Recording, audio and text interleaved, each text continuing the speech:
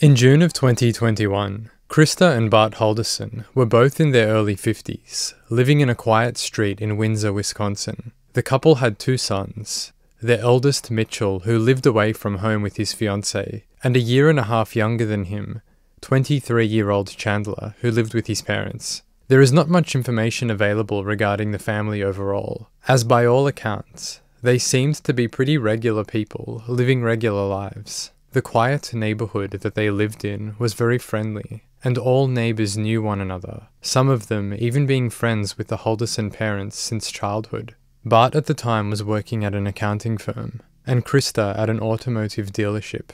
The family would enjoy activities together such as fishing, cooking, and vacations at their cabin a few hours north of where they lived, a cabin that was built by Bart's father. In early July, Bart and Krista are reported as missing by their son who lives with them, Chandler. But things take a sinister turn very quickly, as the missing persons case becomes one of homicide, with Chandler being arrested and charged as the culprit. The state would have the burden to prove his guilt beyond a reasonable doubt. With no direct eyewitnesses to the crime, this trial was very much a presentation of the evidence against Chandler Halderson.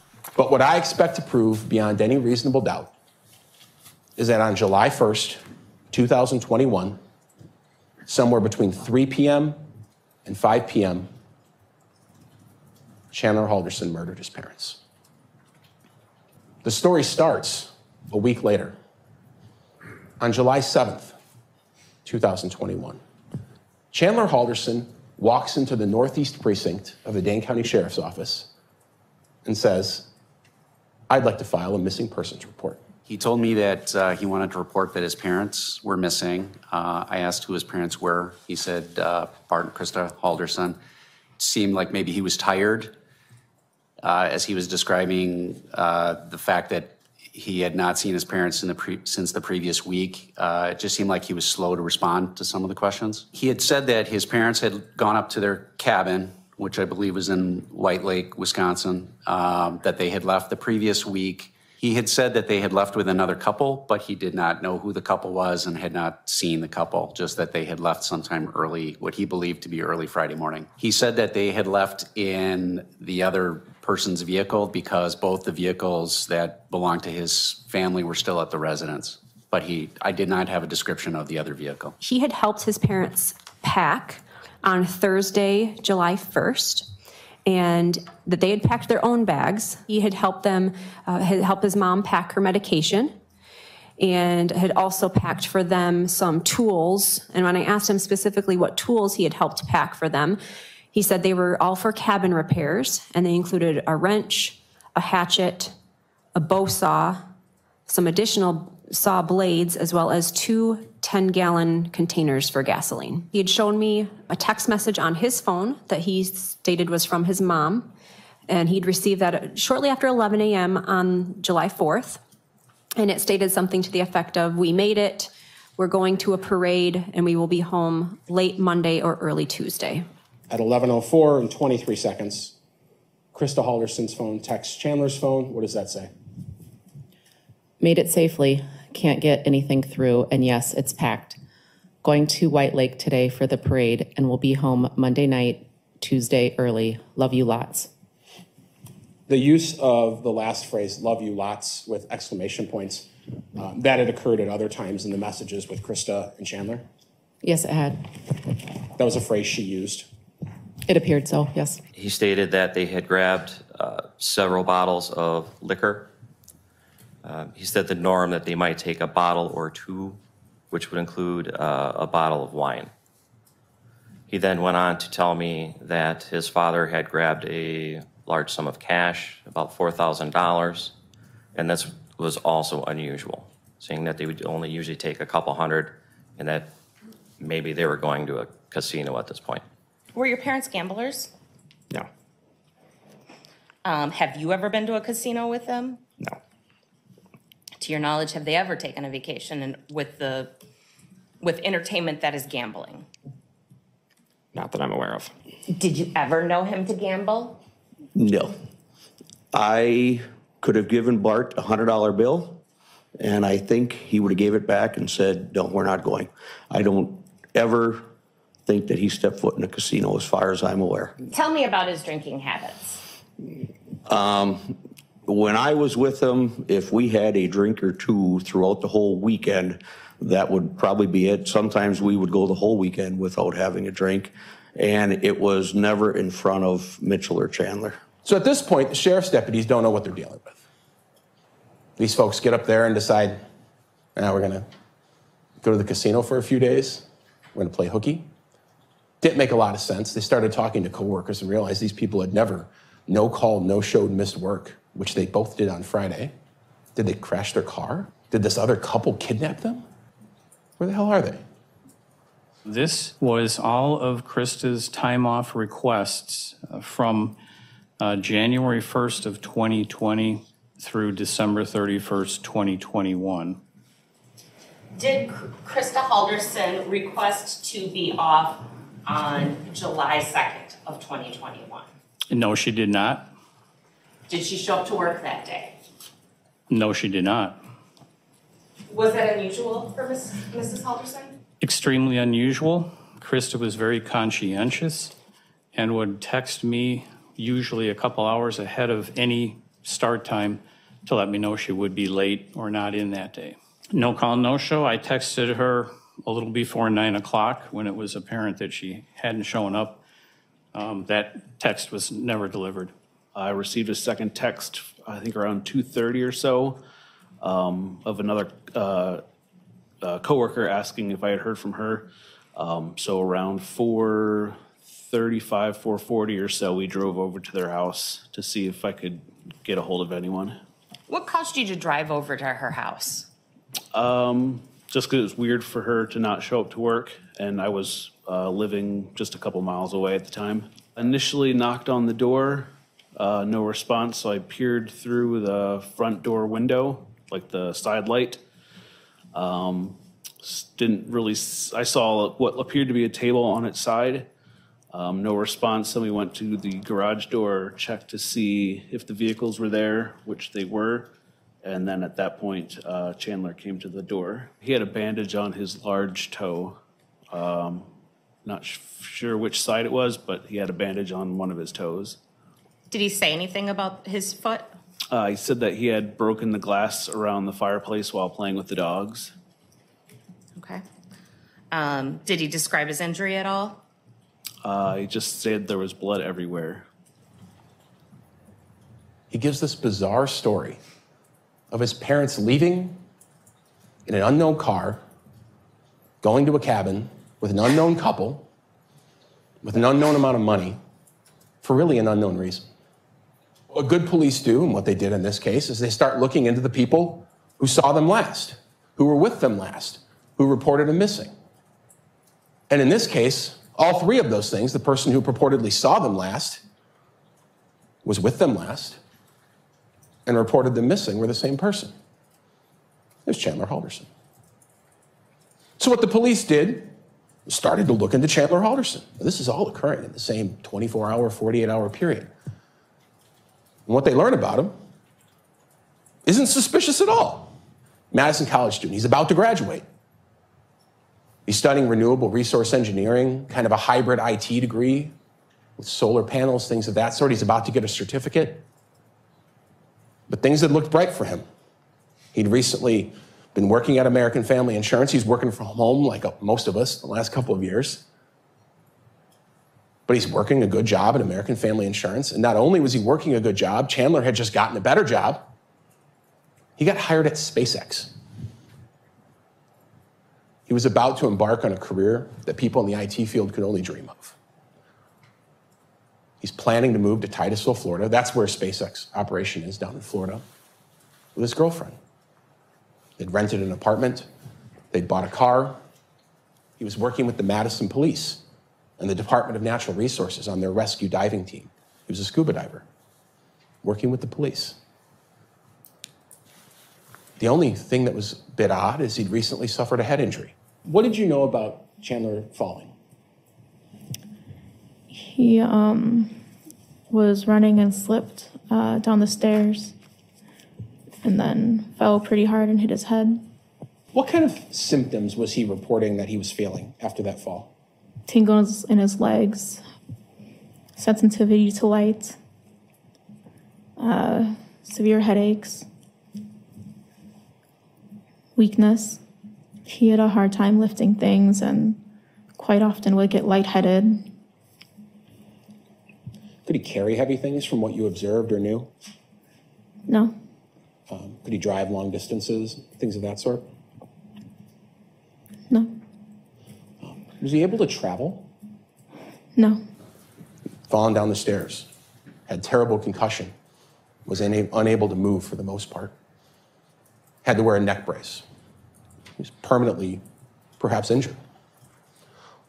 All of those things threw police off from thinking it was Chandler. He had anything to do with this. And at that point, for all they knew, as sad as it is, Bart and Krista and an unknown couple were crashed into a ditch somewhere between here and White Lake, Wisconsin, dead from a car crash. So they started looking. At that point in time, I asked my wife just to get the address, and we would drive there to their cabin to see how they were doing or if they needed help. There was a log over the driveway, so I stepped over that. There was probably, I would say, 12 to 14 inches of grass, so the grass hadn't been cut, and you could see that nobody was there. I did walk around the cabin and look at all the doors, and everything was locked up tight. There was external padlocks on all the doors. I had actually gone up to the cabin myself in order to check it out, just to see what was going on. And why did you go to the cabin? Wanted to do something myself about it. Before the deputies arrived, I took a lap around the cabin myself just because I didn't want to wait outside any longer. Eventually, Langley County, I guess the deputies, I believe they were sheriffs and deputies, met us there. And eventually I took another walk around the property with them, just pointing out things that I noticed. And also they busted into the doors because they were all locked and the keys that I had were not working. Okay, and what led you to being so concerned? Not having heard from them, not being able to get a hold of them, and not being told that they had gone up there to begin with. So during this time period that you learned they're missing, did you reach out to your mom or dad via text or phone calls? Yes. Did you hear anything back? No. And did that concern you? Yes. Okay. And what were your parents' habits about keeping in touch or not keeping in touch with you in connection when they went to the cabin? My mom would reach out any chance she could, so she would have told me. Did your parents tell you in the last week of June or the very beginning of July any idea that they may be going to the cabin? No. Nobody inside and nothing looks like it's disturbed. But if you want to take a look with us, because you might know better if anything looks out of the ordinary. I don't want to look in the boathouse just to see. Okay. If you're cool with it, I mean, we can just the same thing. Try to just pop the latch off. And, that'd be great. Okay. The Langlade County Sheriff's Department is searching a cabin. No one had ever been there. It didn't look like anyone had been there at all in years. It was run down. The grass hadn't been mowed. There was no food in the refrigerator. No one had been there. So the police expand their search, and they start talking to not only just Chandler, people about Chandler. They start talking to people who were with Chandler that weekend. Specifically, they talked to his girlfriend, a young girl named Catherine. She goes by Cat. We had a normal 4th of July weekend. We went out to my family's farm. We got a farm. There was a pool. We ate dinner. Chandler was having the concussion issue, and he couldn't really move his legs, and so he asked to use their pool the next day because he thought that was good therapy. So the police, what do they do next? They go talk to the person who owns the farm. And they say, was Chandler out here? And she goes, yeah, he was out here on the 4th of July. But you know what? He showed up the next day by himself. And someone was standing in my driveway, and it was Chandler. Okay. So I opened the window because he was kind of standing holding his phone and looking around. And so I opened the window and I asked him if he was okay. And he said, yeah. And I said, are you here to use the pool? And he said, yeah, would that be all right? And I said, yeah, sure. Were you expecting Chandler that day? No. Okay. He was telling me about his accident. He said he was at a doctor's appointment, And so he was talking to me about what the doctor had said and what was going on. He said it wasn't good, that they might have to do some surgery or something, and that he said he was having trouble like with numbers, and he said he got lost, he had to use a GPS. He's just like, said his mind was kind of messed up and wasn't thinking so well. Dulce showed up. She'd come, I wasn't expecting her, but she had come to the house, and she came through the house. We were sitting on the deck, and she came and was like, what's going on? And I said, oh, well, I'm just chatting with Chandler here. We were talking, and then after that, he basically excused himself to go swimming. Okay. And did he go by himself, or did you go with him at that point? No, he went by himself. I was getting impatient and waiting, you know, wondering what was taking him so long. So I said, look, I'm going to go get in the pool. I'm done. You know, I'm hot and I'm tired and I want to go cool off. And she said, okay. So she went to go get her suit, and then her and I have this little riding lawnmower. When we drove up, and you could kind of see no one was in the pool, I was looking for him, and then when we came up the hill, I had the doors open in the shed, and I could see through the shed that his car was parked on the other side of the shed. We were like, what's he doing? You know, what is going on? So we drove over to see if he was in the back of the car. Was he sleeping? What was he doing? Was he smoking weed or something? We didn't know. We used a little car where we mowed the lawn. A lawnmower? Yeah, a lawnmower. So I basically inherited the lawnmower that Papa used to use, and so we, you know, like a two grannies going to. You were both on the lawnmower? Yes. Okay. Yeah. Chandler wasn't in the car? No. At that time, when you're looking at the car, did you see where Chandler was right then? No. Did you know where Chandler was? No. What the heck? We're looking around. What's he doing? Where is he? And, you know, Dulce was kind of upset at that moment because she's thinking maybe he's doing drugs or something. She was really upset. I just was hot and irritated and just didn't want to deal with it. And so I said, I'm going to the pool. So we left and drove and parked the mower by the pool. So you're in the pool. When is the next time you see Chandler? She says, he's walking out of the woods in that area. Now, at this point in the investigation, the police are out there. They're out on the farm. And she says he walked out over there. Yeah, he came up to the pool. And I said, hey, Chandler, I don't have a shirt on. Sure. Because I go shirtless in my pool. That's kind of why I was waiting for him to leave, because I wanted to have the privacy to get in my pool. And he said, well, if it would be all right, I'd like to get in the pool. I'm kind of sticky and I'm hot. And so I said, okay. And so then I kind of turned and he got in the pool. And he went to the east side of the pool and we kind of went to the west side of the pool. Well, he didn't swim because he didn't even wet his hair. He was like going underwater and, you know, putting on water on his body. And after he went and just splashed himself, then he get out of the pool. And at some point, does he get out of the pool first or do you? Oh, he got out first. He said he was in a hurry. He had to go, that Catherine was getting dinner or something. And so he was like on a mission and had to like, let's go. And he got out and went to the car and drove off. Maybe shortly before noon on July 8th, Detective Liz Allen came to my office. She said she had just had a phone call with the mother of Catherine Melander, who was the girlfriend of Chandler Halderson. We determined we needed to get out to that farm right away and search it. I went up into the grassy area. Like you can see, you have a photo of the farm there. You know, during my contact with Cress, she did talk that she had recently seen vultures circling over the property. And did that raise red flags to you? Oh, yeah. Why?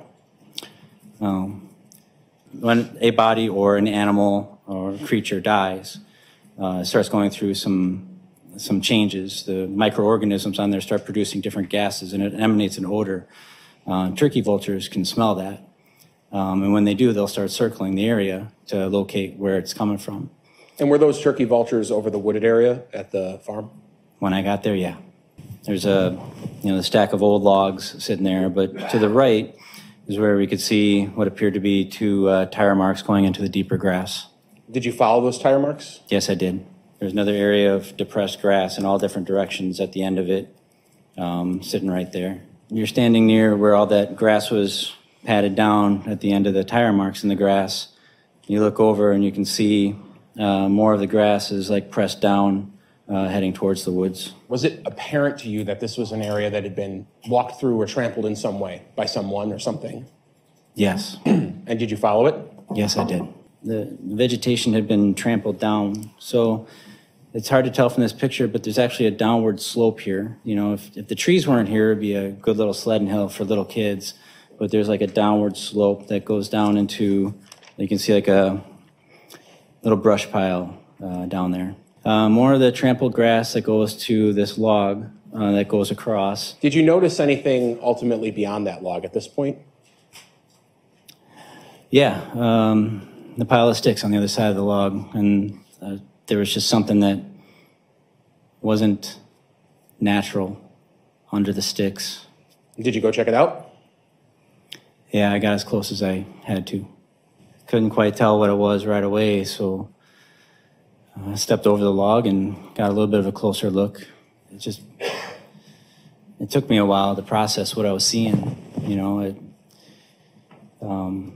then it became obvious that I was looking at a human torso. Under dozens of sticks, bushes, and dirt, they found Bart Halderson. Now, when I say they found Bart Halderson, I need to explain that. They found a human torso. Someone had crudely chopped off the head, the arms, and sawed off the legs in the middle of the thigh, leaving the underwear on and the beginnings of the pants. They rolled the torso over. There were gunshots in the back. This man had been shot in the back and chopped up. Police swarmed the place. Drones were in the air. Cadavers, dogs were on the ground. Everyone's looking through absolutely everything they could, but it's a farm. There's a million places things could be. But one detective said, look at that in the woods. Is that a garbage can full of a tarp? It was. And I'll tell you that tarp was taken to the Wisconsin State Crime Lab eventually. Bart Halderson, Krista Halderson, their blood is all over it. This is our last aisle in the hardware department. It's right next to the farm department where we keep tarps and some outdoor gear. And I'll just draw the jury's attention to maybe that center row. Whereabouts is that person at the top of the screen in the center? That aisle is where the tarps are located. What are we looking at there? This is again up at the front entrance, and that would be lane 1 is the closest checkout lane there. And are you able to tell what the subject in that transaction purchased? Yes, it is. It's a 6x8 silver black heavy duty poly tarp. And is there a date and time that this was all done at? Yes, July 2nd, 2021 at 7:21 a.m. The original shoe print you saw on the tarp in C2, and then the shoes that you got that were purportedly from the Halderson house, you're able to compare those images. Correct. The image on the left is a close-up picture of the question and impression. So for C2 IMP1, I identify the left shoe to have made that impression. Another detective said, that spot where Chandler was walking out of the woods, there's an oil barrel there, like an old fuel tank with a hole in it. That's right where the car was parked. So she peeks her head in. Broken saw blades, hand saws, scissors, tree loppers, all of them tested by the State Crime Lab, all of them covered in human flesh and blood of Bart and Krista Halderson. The murder weapon, behind a bunch of boards on the side of the barn. At this point in the investigation, the police knew they needed to start talking to Chandler. So they do what police do. They bring him downtown. Hey Chandler, how are you doing? Not good. Good, good. But you guys switch spots. Yeah. You want to sit in that red chair?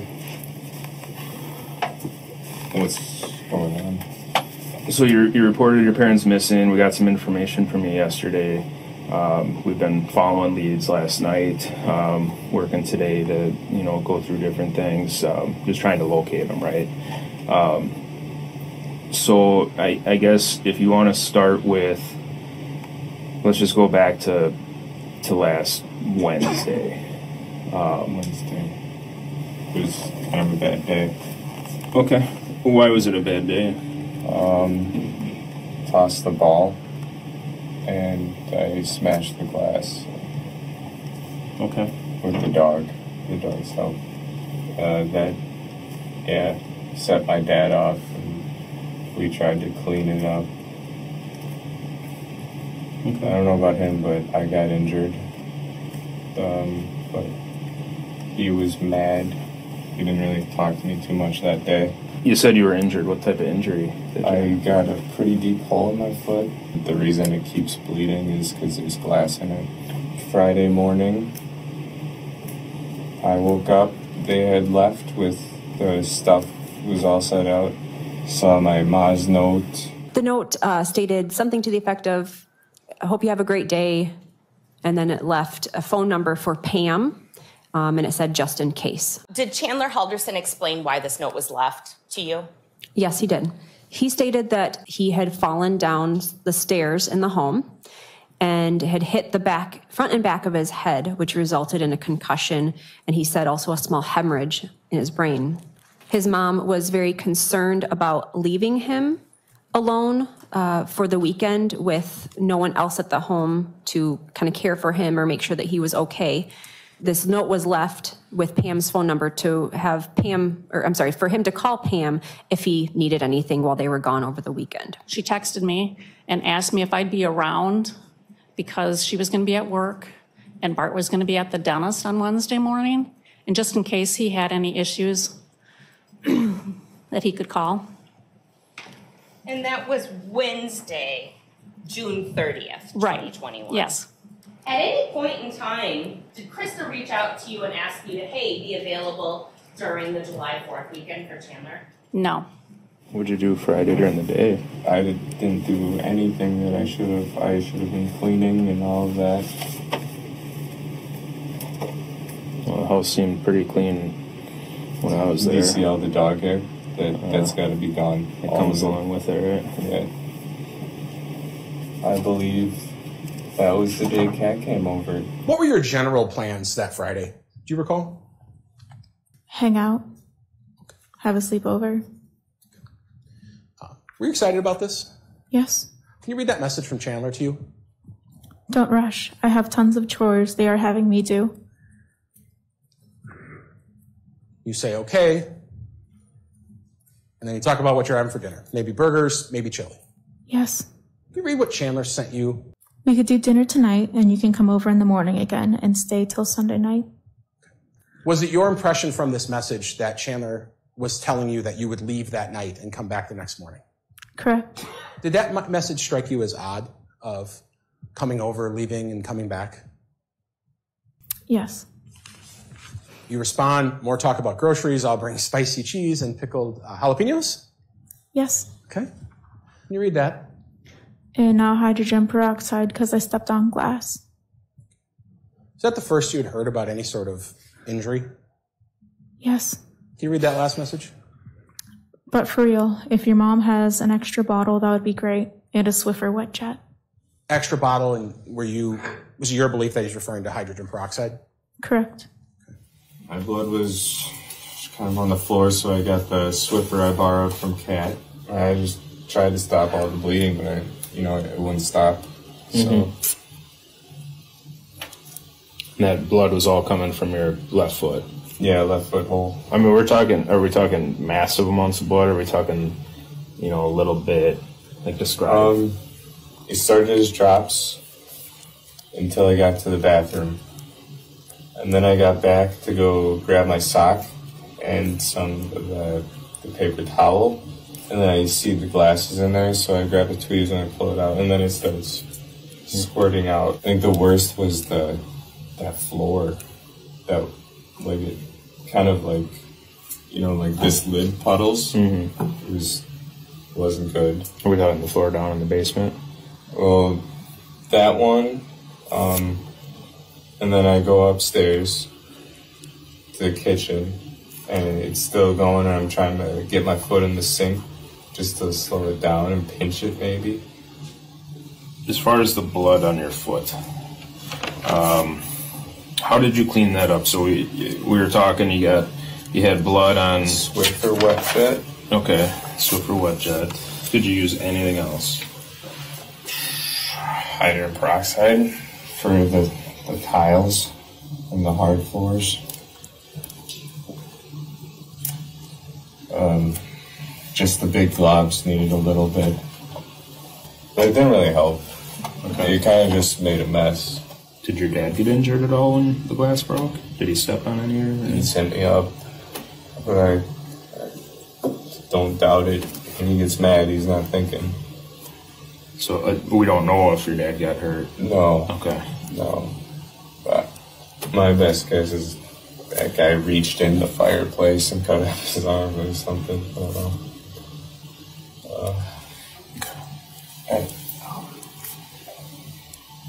What's up? Head pain? Do you guys have like Tylenol or something?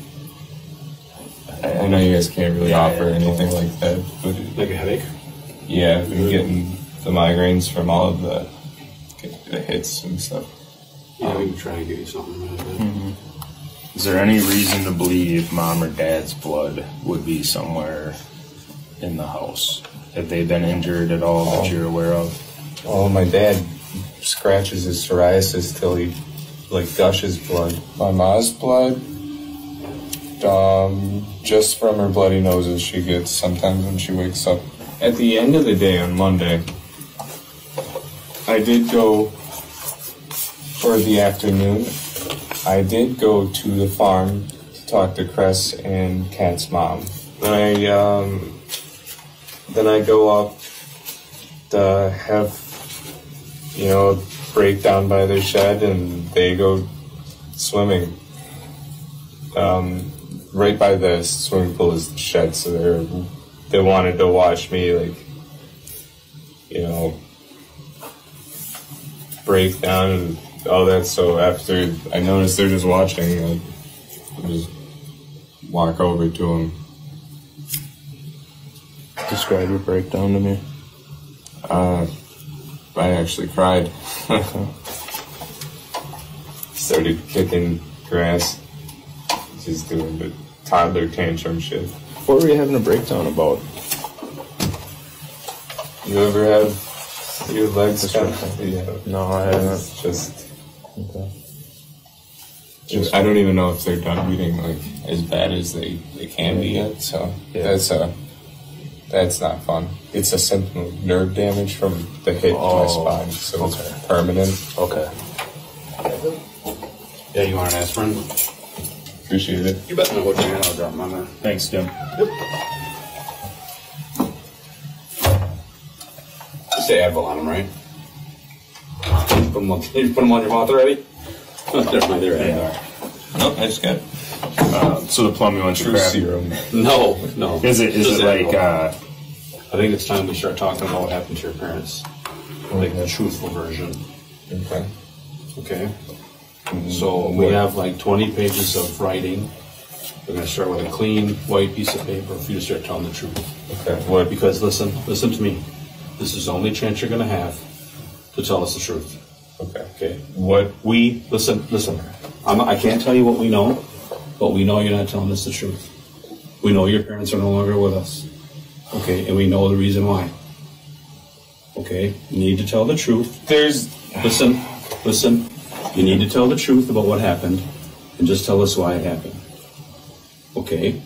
If something happened, if you were defending yourself, or if you just got fed up with stuff, you need to tell us the truth. Okay? This is your chance to tell us why. Okay? I'm not BSing you. Okay? So can we do that? Okay, they're okay.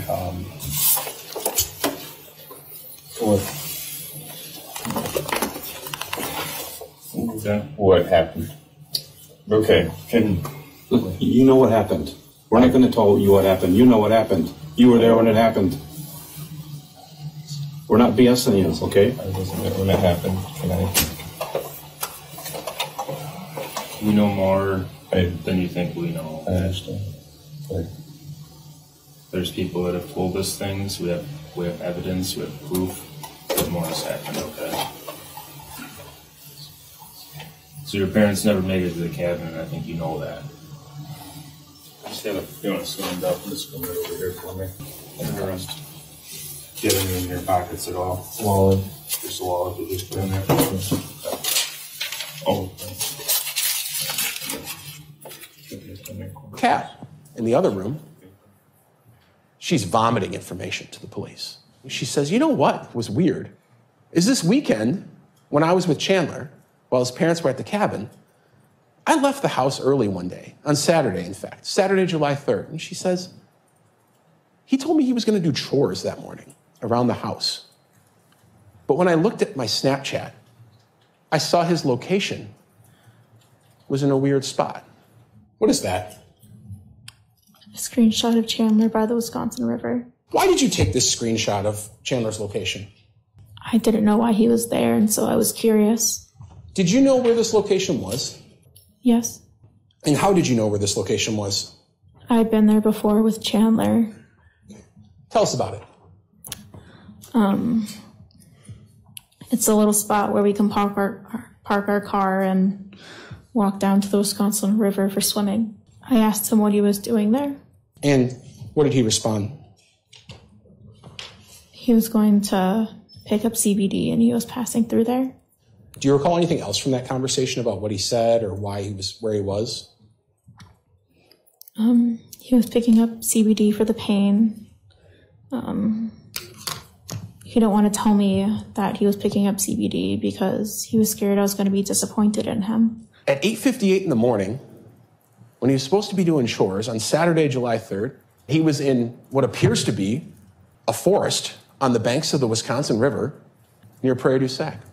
The police took that. They identified immediately where that location was, just based on looking at it. That's a bridge. Out they go. The drones go up, the dogs go out, the search team starts searching. They find the remains of Krista Halderson. Picture 125 is an aerial photo of, on the center of it, you can see where the body parts are located that myself and Kevin Gruber, who were part of the search party, what we located. And let's flip to page 128. How would you describe Exhibit 128? What I had found for human remains. Okay, just a closer up view. Correct. And at this point, did you think it was one leg, two legs, or something else? I didn't stick around long enough to figure it out. Sure. And why was that? Because it's gross.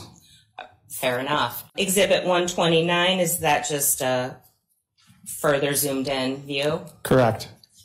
We found her legs. One complete leg, then somewhat farther away in another bush, a foot, a thigh, crudely cut apart with appears to be handsaws, axes, things of that sort. No more of Krista Halderson that's identifiable to her will ever be found. She's just those two legs.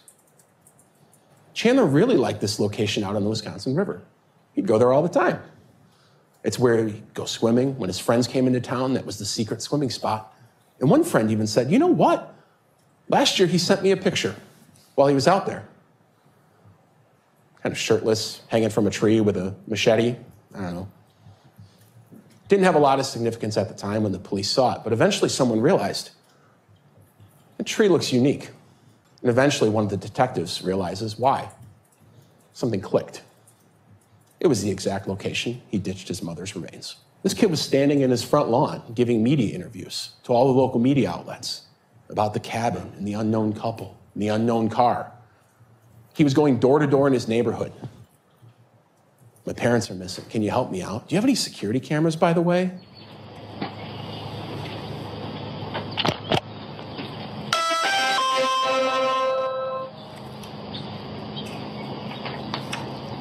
But while he's doing this that morning, what's he Googling? Body found, Wisconsin. Woman's body found, Wisconsin. Wisconsin dismembered body found. Dead body found in Wisconsin. body found in Milwaukee River.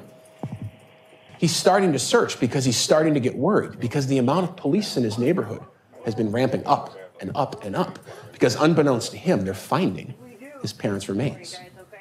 A little confused. I got 2 squads parked right outside my house, and they're not really canvassing. They're just kind of sitting there. Is everything all right?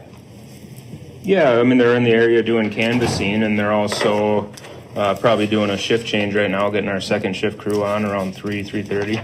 Oh, there's 4 now. Something going on that we need to know? Well, they're probably doing reports. They're probably doing shift change. Any news about that blue house with the big cameras? The blue house with the big cameras. Is that the one across the street?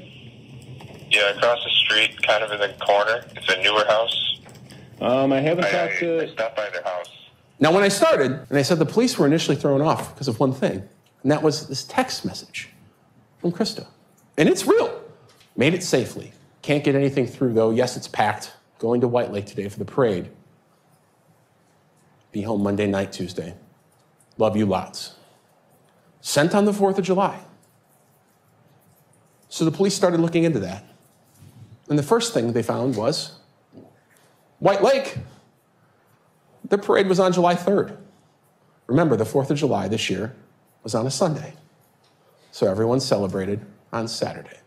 And in the garage, under a shelf, in a shoe, wrapped in aluminum foil, was his mother's phone, along with her driver's license. That message on July 4th, Krista there's in pink, Chandler's in green. The message was sent from the Halderson home on July 4th. Chandler sent it to himself. How does this kid, with everything in the world going for him, promising new jobs, school, a girlfriend that loves him, willing to move across the country for him, how does this happen? It happens because none of these things are true.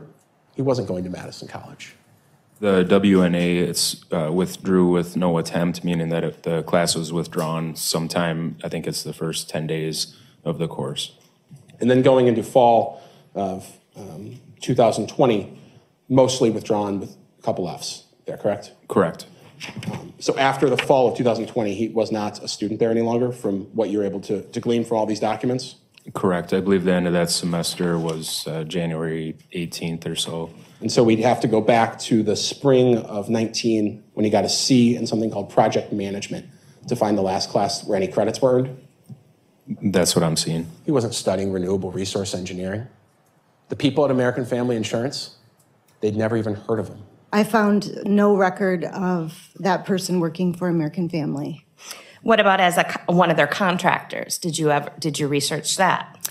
I did as well, and we found no record of that person working as a contractor. There's no indication he'd ever even applied for a job, much less had any job at SpaceX. The apartment he told his girlfriend he'd rented and the car he'd bought, none of that was real. The Madison police, they don't even have a scuba diving team. Does the DNR have a dive team? No. Does the Madison police have a scuba diving rescue team?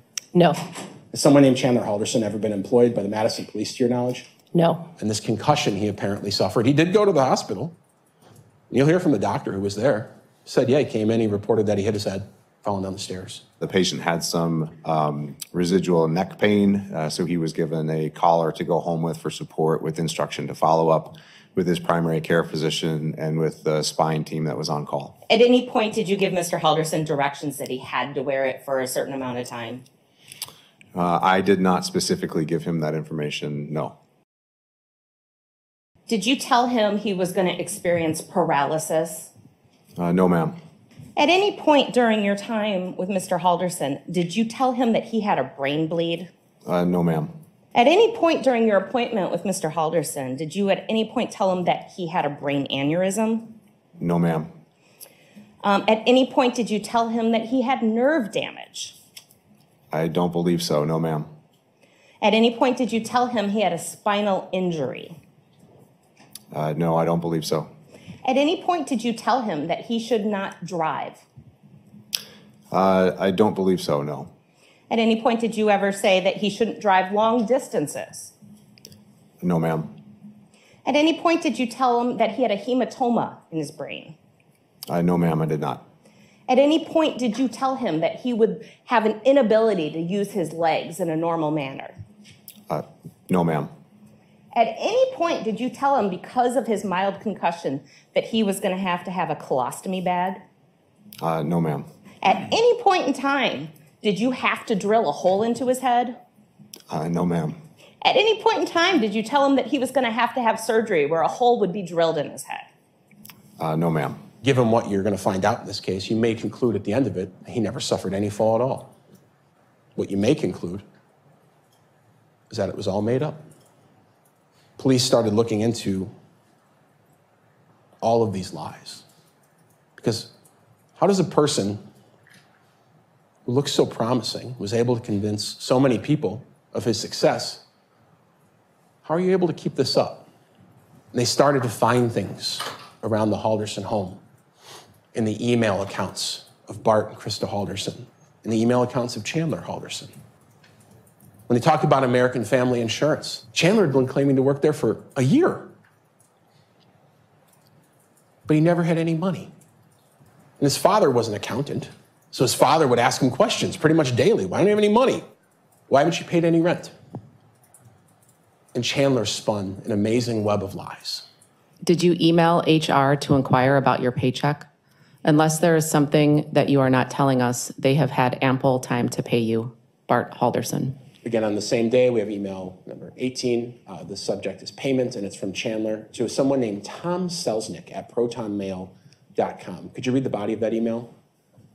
Good afternoon. My name is Chandler Halderson. I was recently made aware of you taking my case. Can I have an explanation of why I haven't been paid yet?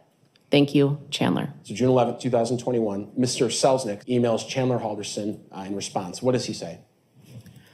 Hi, Chandler. I was given your case on Tuesday. However, I have contacted your payroll company and have determined a few issues. 1, you are registered as salary. However, you are making an hourly wage.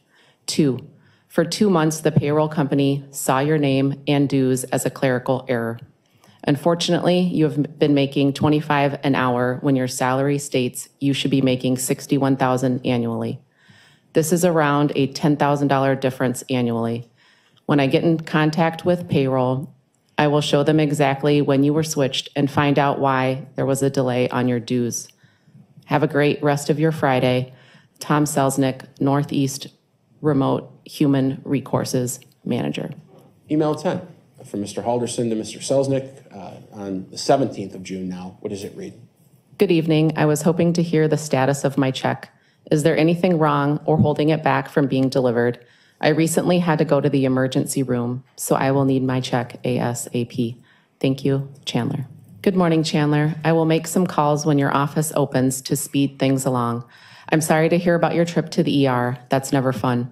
I do appreciate your patience with this, Tom Selznick. I will be traveling to Madison, Wisconsin, Wednesday of next week for restructuring of the HR department. It seems there is a lack of communication to be resolved. I will hope to meet you in person and have a sit down on Thursday if you are capable of travel. Tom Selznick.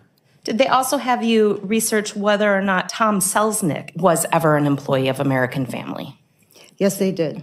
And was he ever an employee or a contract employee? No. Why is the guy who's the human resources manager spelling the word resources wrong? Saying he's the human recourses manager. It's comically fake. He emailed himself back and forth, trying to explain why he didn't have any money, and he forwards it to his dad. He had nothing to do all day because his job was pretend.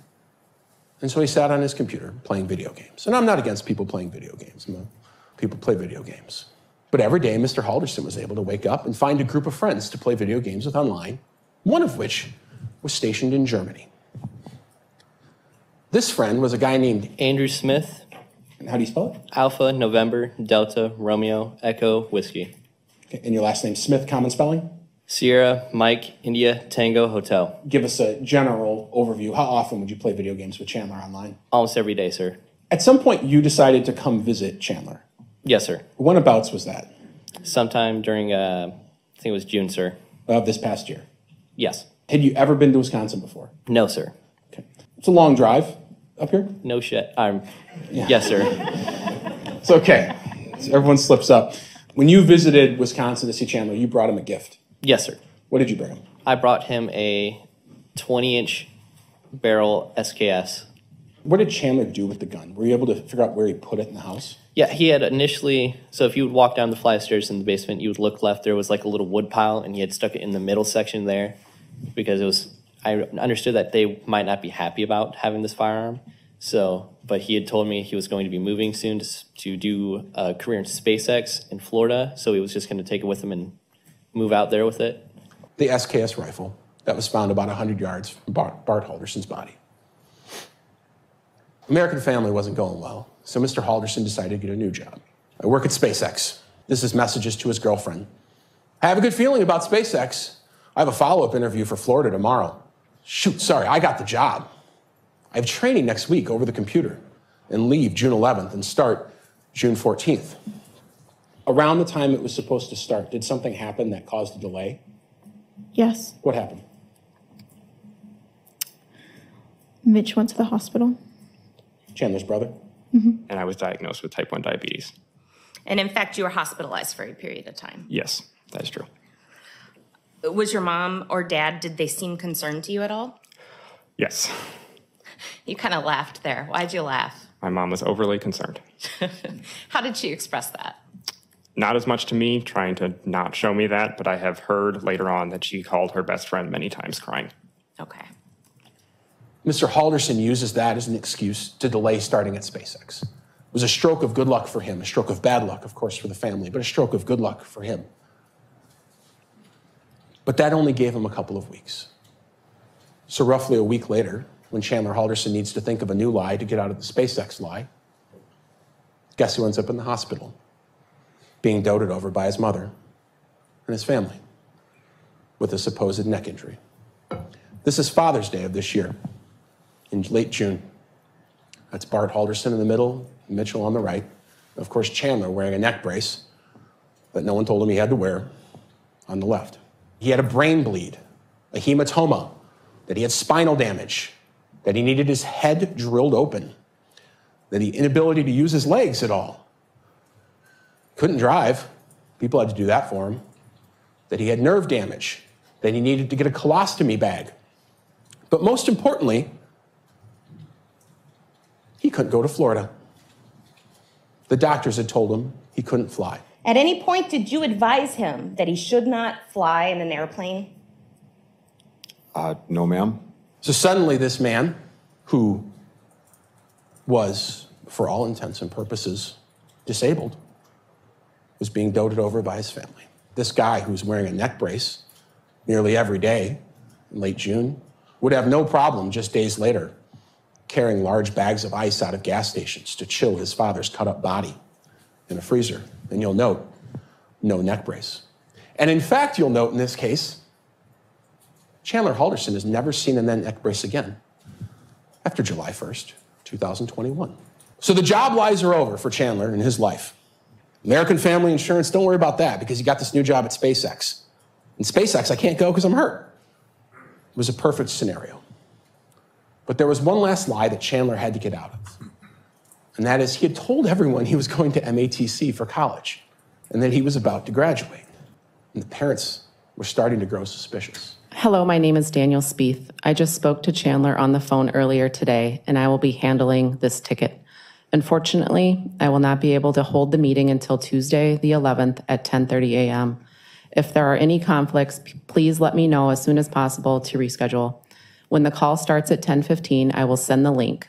Thank you and have a great rest of your day, Daniel Spieth. Daniel, that time will work. Please send Zoom details to my work email, bhalderson@bdo.com.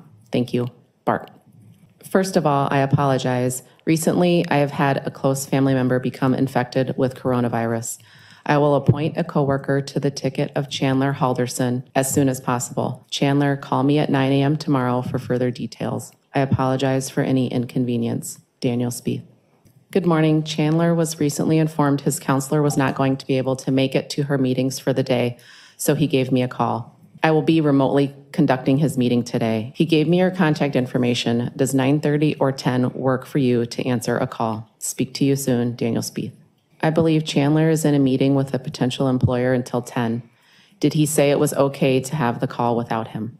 Bart Halderson talked to this person. When I talked to the advisor, he sounds just like Chaz on the phone.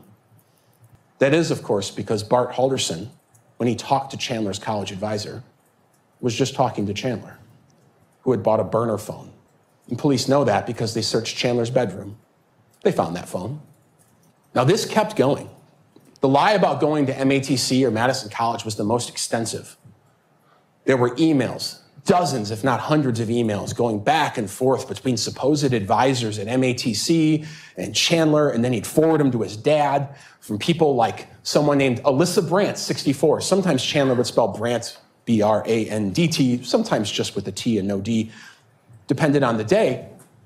But they all had the @Gmail address. Alyssa, I wanted to reach out since I have not received an email from you with tentative dates and times to discuss Chandler's account and student status. As you might be aware, this is causing issues with financial aid and insurance, but also giving me other concerns. Thank you for your prompt attention to this matter, as we have been trying to resolve this for countless months. Good afternoon. Currently, we have a shortage of advisors, so the earliest I could make time for Chandler is on Wednesday, the 26th at 10:30 a.m. Thank you for the update. I blocked the time on the 26th, but would also like to resolve sooner. My wife and I are off on Friday and could meet in person if it would help to resolve this. Alyssa, I have not received any updates for the call meeting tomorrow. I assume this is a call or virtual meeting, but have not received the dial-in information. Dear students, keep watch for scheduling changes. We are short-staffed today, and there likely will be day and time shifts for your meeting. Good morning. Is there a problem with my meeting?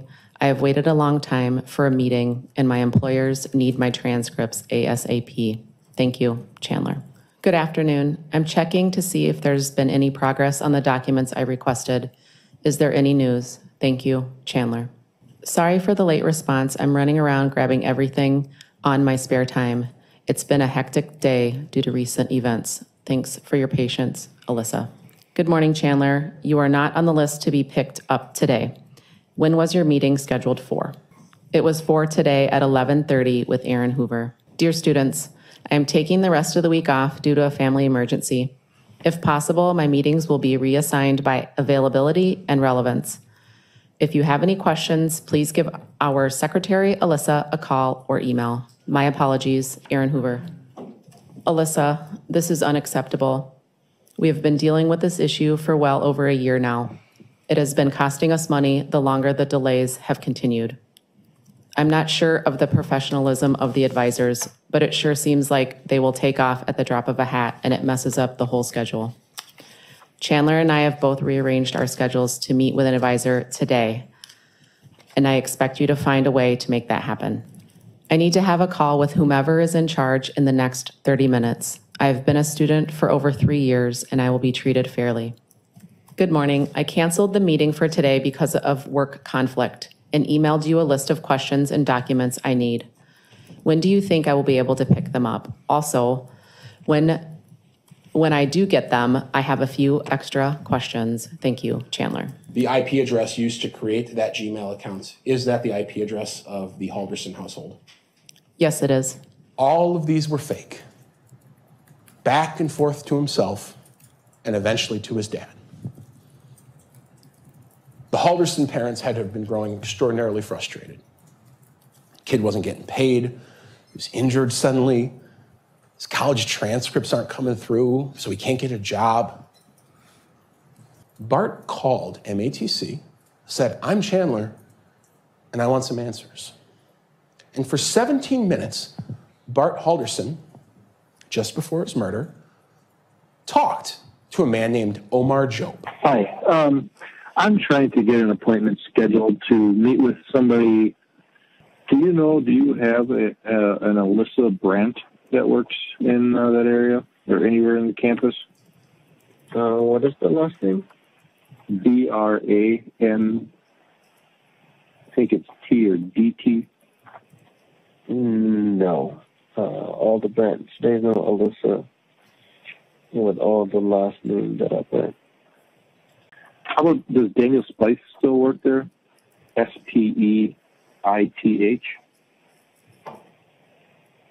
No, it's not. So no. Okay, that should do it then. Okay, thank you for your help. All right, you're welcome. Bart Halderson, shortly after that, sends a text message. Text message that ultimately sealed his fate, which was a text to his own son. And it says, "I spoke with Omar Job." Guess what was on Bart's calendar? On July 1st, he was supposed to have a meeting with the people at MATC with his son at 3 o'clock. Of course, that meeting couldn't happen, but Bart Halderson knew that. Chandler had obviously figured that out at this point. There was no way out of this one. You can't get out of this lie. And so the next day, Chandler Halderson wakes up on July 1st and starts messaging his girlfriend. 7:26, I hardly slept. 7:27, stuff hasn't been going well for me lately. Just trying to plan for the next thing to fuck me over. 7:51, I had a great future planned. It's falling apart. 1:04, just 2 hours prior to the murders. I overheard they might go to the cabin with their friends, but I don't know. Now, shortly after this message, Bart Halderson's getting ready to go to MATC for this meeting. Bart texts Chandler, "I'm ready whenever you are." That's about 50 minutes prior to when he was killed. Those are the last words ever recorded of Bart Halderson. The neighborhood he lives in, riddled with security cameras, never see him again. And after shooting his dad, Chandler texts his mom, "Dad's phone died. Text her, call me. And get sewed on your way home. I have an extra hour of work." She responds, "Okay, I can," smiley face. Those are the last words of Krista Halderson alive. Neighborhood security cameras, the Haldersons didn't have one, but the neighborhood, a lot of people did, show Krista pulling in, getting out of the car, walking in. She's never seen again until her legs are found out by the Wisconsin River. That night, what appears to have happened is Mr. Halderson took items from around the house and began cutting apart his parents. Saw blades covered in Bart and Krista's blood. An axe, Bart and Krista's blood. Hand saws, things of that sort, covered in Bart and Krista's blood. He cleaned the house as best he could, and you'll hear about that. But still, blood spatter found of Bart and Krista's blood around the house. And he had a plan. And that was he was going to burn the remains in the family fireplace there in the house. So it's July 1st. And if any of you remember, 4th of July weekend's pretty hot this year. People in the neighborhood thought it was a little bit weird that so much fireplace was going on. They smelled stuff. About 5 minutes or so later, all of a sudden that odor of burning wood became a distinct odor that was more like in the line of what I thought someone was like barbecuing a large pork, like in one of these large barbecue pits or whatever that can hold a whole pork. Kind of became real strong, kind of like a pungent smell, to the point that I actually walked down my driveway half the distance and kind of looked up and down the street to see if anybody was doing anything like grilling or something else was going on, and I didn't see anything at that point. It was something burning of a meat or fats or something. And that night, a neighbor who had a security camera behind the Halderson home, way far away, was able to catch something. Because it was pitch black at night, he was able to catch just a little glimpse of all the windows in the Halderson house. We have an expert that's going to come in who works with video and light analysis. And he's going to tell you, he was able to figure out which window that was. It was the window by the fireplace. And for many hours over the course of that night, the light flickered. But in the early morning hours of the next day, he'd been up all night doing this. Because you'll learn, you really can't burn human remains. Your home fireplace is not going to get hot enough to do that. But eventually, in the middle of the night, the fire started going well.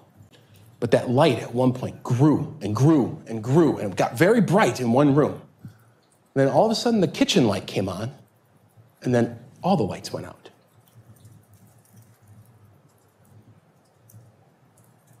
don't know if anyone's ever taken a hot Pyrex pan out of the stove and put water in it, but it explodes the glass. The evidence in this case will show that what happened was the fire had gotten out of control, burning these human remains. Human fat was rendering out. It was igniting. So Chandler threw water on it. But when you throw water on your residential fireplace, you break the glass. And that's exactly what happened. Just above that broken glass panel, which is clearly shattered, you see the paint kind of bubbled off from the heat. But what stuck out to police right away was that little rock right there. It smells like barbecued pork oftentimes, or the grease that you would get from barbecuing a pork shoulder. And this is the smell that I associated with what I was gathering from inside that fireplace when I was down in front of it and working near it. I would not be able to make a determination while there if it was human bone or non-human bone. Do you rely on another expert to make that determination? I do indeed. So this is actually that little piece of bone that you guys saw in that other picture. This is consistent with cranial bone, or bone from the skull. We found a total of 106 fragments of bone that were able to be identified. From those 106, 53 of them were considered to be on the cranium. When I'm saying cranium, I'm talking about skull and also mandible. And then we were able to identify 18 of them as hands, part of the hands, 24 of them as dental fragments, and 8 of them as vertebrae, and 3 of them as long bones. In addition to that, I had 124 fragments that I know they're bone, but I was unable to identify them. So we had a grand total of 230 bones, fragmented bones that were found, again, inside the fireplace, on the grate, and also on the ash disposal area. Obviously, things weren't going well burning his parents' remains, so the next day, he knew his girlfriend was spending the night that night, so he spent the whole day cleaning, but he's sending her text messages, which you will see throughout the day, asking her to bring him hydrogen peroxide and a mop. Saturday, July 3rd, 2021. His girlfriend leaves early in the morning. That's the day she snaps that picture of him out by the Wisconsin River dumping off his mom's remains. July 4th, 2021. This is the day he texts himself. Spends the day with his girlfriend's family. Goes to their farm to use the pool. That's the day he says, hey, can I come back tomorrow? No mention of his parents. The next day, takes out the garbage in the morning. Who knows what was in that garbage can? He goes out to the farm to supposedly use the pool, where he's seen walking out of the woods. The next day, not much happens. But he's not doing much. But people begin questioning him about his parents. The next day, he drives back to the farm, throws a bag of bloody rags into their garbage can, and at 11:22, he texts his girlfriend that he's finally going to the police. The next day, he starts Googling body found, Wisconsin dismembered body found. He's walking door to door, asking about security cameras in his neighborhood. And at 4 p.m., they take him downtown, and they arrest him at 6:41. So that's the story. That's why you're here for a couple weeks. Chandler Halderson killed his parents on July 1st, 2021. You'll find the evidence in this case is overwhelming. I'm going to ask you to deliver a verdict of guilty, to finally bring some much-needed truth to Chandler Halderson. Thank you. Thank you, Attorney Brown.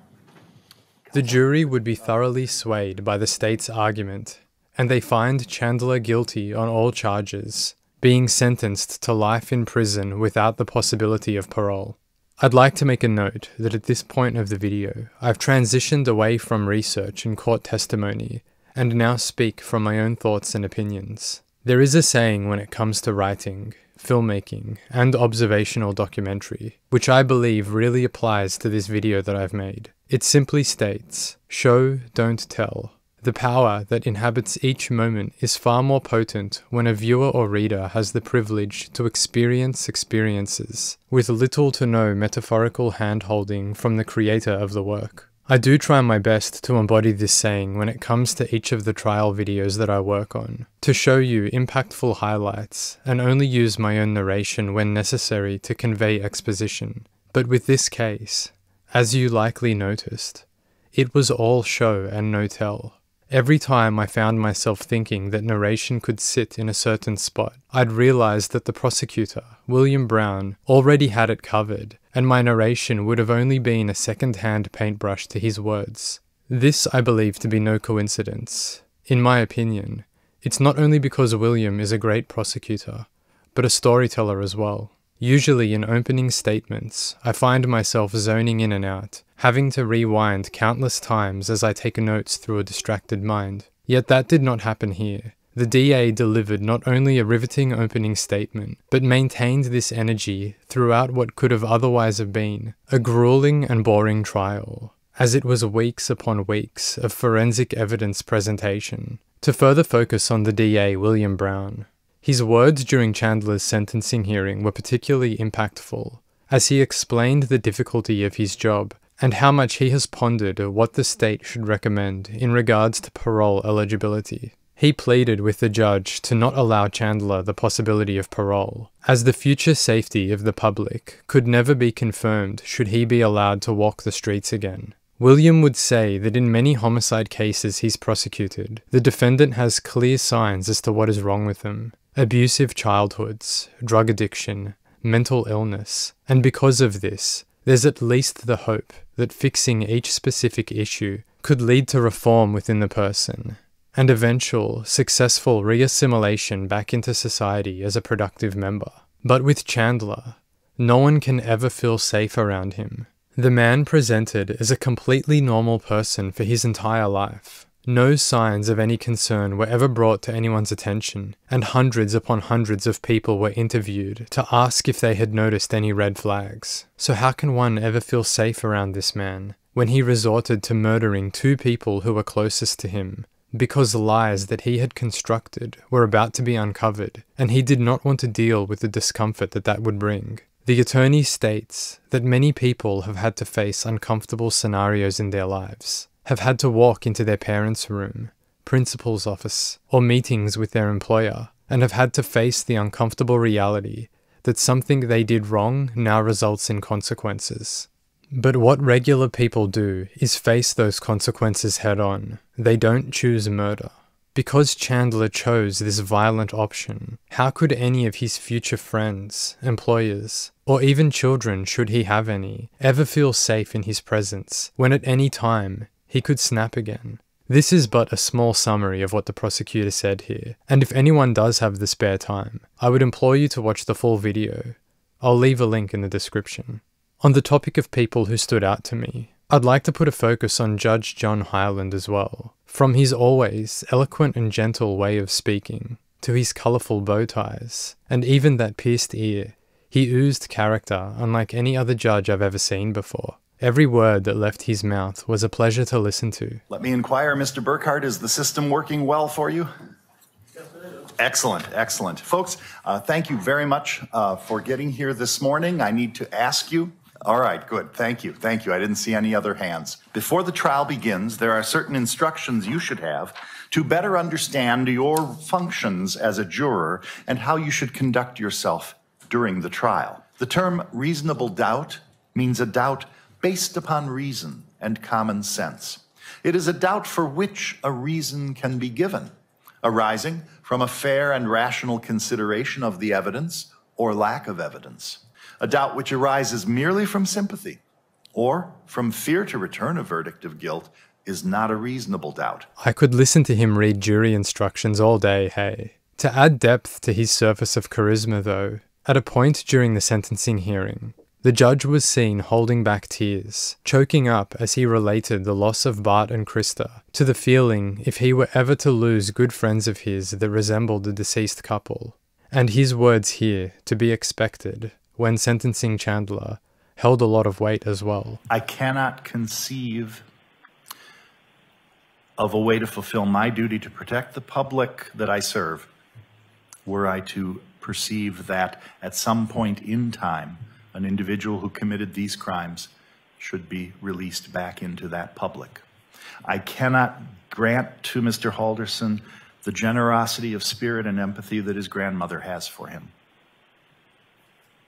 Empathy which his own parents would surely have had were he just owned up to what he had deceived them about. I cannot say to the community here in this room or at large in this county that Mr. Halderson should have the ability to be reviewed and considered for release back into our community at any point, despite his young age at this point in his life. The gravity of these offenses and the need to protect the public outweigh the potential that there could be that at some future point he should have presence among us. More emotion was seen from this man, a man who had never met Bart or Krista, than Chandler himself, at any point throughout this trial. A detail that Chandler himself would acknowledge when he had an opportunity to speak during sentencing. A moment that many people usually take the opportunity to lace their words with empathy, either false or genuine, as they plead to the judge for leniency. Your Honor, I want to take this opportunity to state my intent to appeal my convictions. If there are any lawyers listening and willing to take on my appeal, take a moment to please reach out to me. It's not that I do not have feelings.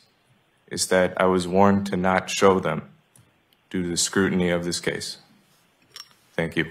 There are multiple recorded instances to show Chandler's lack of emotion regarding the loss of his parents. Out of all of his recorded jail phone conversations, not once did he express emotion that his parents were gone. On one occasion even, a family member would speak to him after returning from the memorial service for Bart and Krista, and that person would express to Chandler that they felt sad and upset. Chandler's answer to this was for that person to go and watch a slasher movie like Halloween. The man sat emotionless during trial as horrific pictures of his headless father's torso were displayed, images that shook the entire room, and he was unfazed. No tears, no turning away, nothing. His ex-girlfriend would say many times that she felt as though she were more worried about his parents, in that little period where people thought that they may still be alive, than he was himself. And even after he invoked his right to speak with an attorney during his police interview,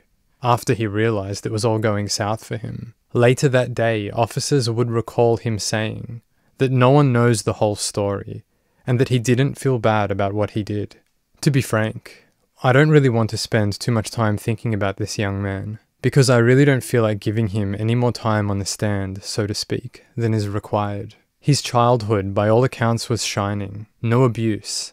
Loving, supportive parents. Opportunity beyond belief. A life that many people would have appreciated. A loving girlfriend. Immensely supportive extended family. The list goes on and on. Sometimes the psyche of a criminal will intrigue me to no end, as I think about the ins and outs of how they work, and the why as to how they found themselves at a horror-filled point in their lives. But none of that curiosity exists here for me. I was discussing this case with my mother earlier today, on the day that I was writing these words down, and I'll share some thoughts from her, as she was able to look at this from an angle that I was incapable of seeing. She said, "Life is difficult for some people. It's especially difficult for the people who struggle within ample and vast opportunity. He may have had it all, but with that could have come an enormous expectation and pressure, especially having a sibling who was doing so well. Some people just aren't able to perform like others. He may have withdrawn from his courses and failed, not out of laziness, but purely for the simple fact that he was unable to do it. Some people just can't do it. They're not good at life like others are. It's easy for us to look at people that are unable to apply themselves and to call them lazy, arrogant, or spoilt. And for the most part, that all could be true, but we just never know. Maybe you're looking at a kid who is never going to be able to live up to the expectation that his parents intensely placed onto him. Maybe they loved him too much. Parents do that sometimes. They have this knack of thinking that their children are much better than they actually are. As a side note, a bit of a low blow there from my mum, hey? And as a result of this accentuated love and adoration, they expect much more than the child is ever capable of. My mother says that she thinks Chandler was failing within a framework that had never supported him in the way he needed, and the only break that he could find was through lies. And once those lies had begun to unravel, he snapped, like the incapable, low achiever, poor pressure handler he was always destined to be. Those are some thoughts from a woman much wiser than me, hey? And I do hear what she's saying there. I can, to a degree, entertain this theory, as Chandler's mother has been described by many as overbearing with her love, and his father firm with his expectations. But does this mean they deserved the brutal end that they received? Absolutely not. And because of this reality, I don't care to think about Chandler much more than I already have. One can try to understand the circumstances which brought this individual to murder, but it doesn't change the fact that his crime was horrifically unnecessary, his remorse non-existent, and his life a waste. Attempting to hide from what he had done long after the intensity of adrenaline would have worn off places him into a category of vile that is reserved for some truly despicable people. Within his week-long escapade of lies and deceit, he found himself yet again a failure, as he left countless trails of breadcrumbs that all led back to him.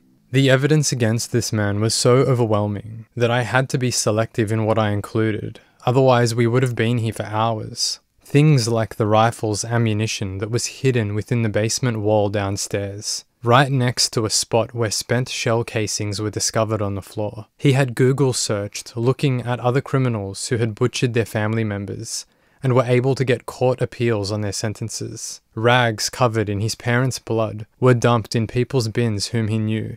That's just to give you an example of some of the things I left out. Usually when prosecutors say that the evidence is overwhelming in a case, I've come to learn that it's a bit of a stretch, and that maybe they have a fingerprint on the murder weapon, or something like that. But not here. In this case, the evidence is actually overwhelming. Moving away from the evidence though, and more to the people that knew this couple. Did you have a relationship, or how did you know Bart Halderson? I knew Mr. Halderson through Chandler. I would be at their home quite often, and he would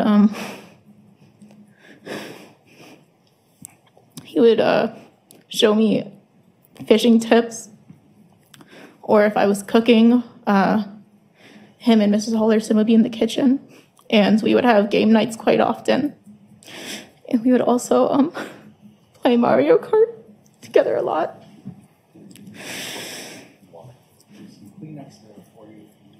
I have a handkerchief. Go ahead and take a moment.